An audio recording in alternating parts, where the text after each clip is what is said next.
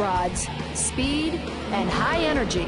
They're the adrenaline of race car driver and Hollywood stuntman Sammy Maloof. My life as a child, it's always been in vehicles. Something to do with either go-karts, mini bikes, bicycles, anything to do that moved, anything to do that had some kind of motor on it, I wanted to be part of it, and if it didn't have a motor on it, I wanted to put a motor on it. Sammy's need for speed became an obsession, so he started illegally street racing in Los Angeles.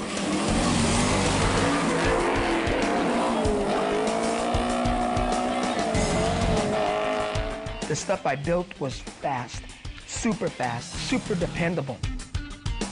Fueled by his competitive edge, Sammy started fighting in bars for money. Give me your hand a minute. It would be, we would take somebody's finger and lock it in. You would hold your fist, I would hold mine, they would say go, and you would twist until somebody's finger would snap for $1,000. Ironically, Sammy thought his life was completely normal. It was just a thing to do. I mean, people that were free of things, they could look and say, you know, that kid, he's got some issues, but you tell me that, I would look at them and say, no, you got the issues. Then he met a radio DJ who loved hot rods. The man took a special interest in Sammy. I heard my name being mentioned on the radio. Hey, I met this guy out in San Gabriel, he's got a race car shop, man, I just want to say hi to my friend, Sammy. I said, wow, man, he said something about me. Well, that 10 o'clock or 10:30 that day, I see Ken pull up in his Charger. He goes, hey, man, you remember me? I go, yeah. I go, you said something about me this morning on your radio station. He goes, yeah, man, you're my friend. So we started talking. I said, is that your car? He goes, yeah. I go, let me look at it. I looked at it. I go, man, there's a lot of things wrong. He goes, I know. Everybody tells me the same thing. You need a carburetor, you need a distributor, you need this. I go, let me tell you something. You let me dial your car in. If you don't notice a change, don't pay me a dime. So he goes, let me ask you something. He goes, you're into power and you're into all this stuff. He goes, but do you know Jesus? I go, yeah, I know Jesus, man. He goes, who is he? I says, he's the Son of God. He goes, that's not all he is. Who else is he? I couldn't say anything else because I didn't know anything else. He says, man, if you really want to know what supernatural power is, you need to ask Jesus in your heart. Captivated by the word power, Sammy asked Jesus to be his savior and immediately sensed a change. I knew something went in and it pushed something out. At that second, I didn't say that minute, that second, God had took what was inside of me and pulled it out this quick. I was transformed. I had no hang-ups no more. It was over with. The insecurity, the competition, the fear, the doubt, the unbelief. Sammy knew illegal racing was wrong.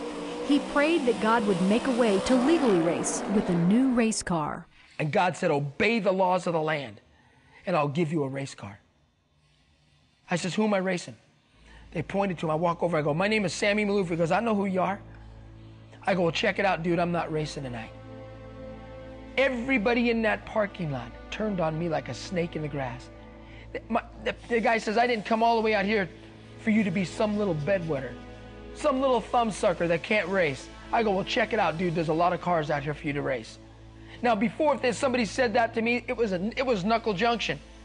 So a week goes by, no race car. 2 weeks go by, still no race car.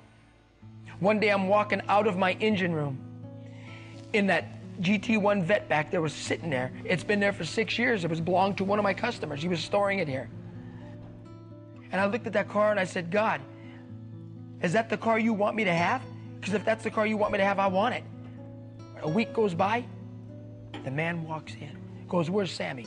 He's in the engine room building an engine. He comes walking in, he goes, you got a minute? I go, absolutely. He goes, I want to give you that car. You've done so much for our family. I want to give you that car. I said, will you excuse me a minute? I walked out, I said, glory be to God, Father, I thank you for my car. Sammy now races legally for regional and national events in the GT1 division, in addition to his Hollywood stunt work. He also takes his hot rods across the nation, performing stunts and talking to people about the power of Jesus Christ. And he's teaching the same lessons to his kids. Jesus Christ is Lord of my life, and I teach them how to win at the race of life. and overcome the doubt, fear, and unbelief. God is saying, be at peace. Know that I'm God. Be anxious for nothing. I'll direct your path. He doesn't want you to have trial and error. He wants you to have trial and success.